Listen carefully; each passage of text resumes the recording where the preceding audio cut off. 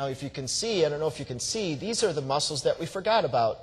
We learned them in anatomy very quickly, and then we didn't think we'd need them anymore. But these are the muscles that support the spring mechanism at the midfoot. They're strategically located at the bottom of the foot. This is the tibialis posterior.